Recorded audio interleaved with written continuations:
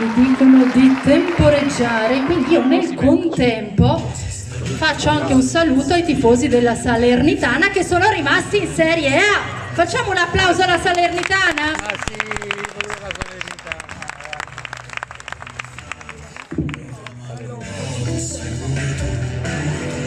Salernitana. Allora, scendo da voi se non sono ancora pronte, preparatevi. Però dai, vi lascio ancora un po' tranquilli. E intanto ne approfitto per ringraziare nuovamente chi ha permesso la realizzazione di questa serata e quindi ovviamente l'amministrazione comunale di Baronissi ed in particolar modo al sindaco Gianfranco Valiante, all'assessore allo spettacolo Giuseppe Giordano e all'assessore all'ambiente Alfonso Farina. E poi ovviamente salutiamo e ringraziamo i nostri sponsor regionali, quelli del Tour 2023 che potete vedere sullo schermo durante la serata.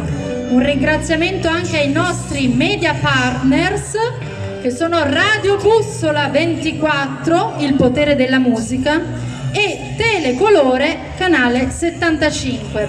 Facciamo loro ancora un forte applauso che hanno reso possibile questa serata. Le ragazze sono pronte e allora una sorpresa per voi. Che faccio il video col mio telefono.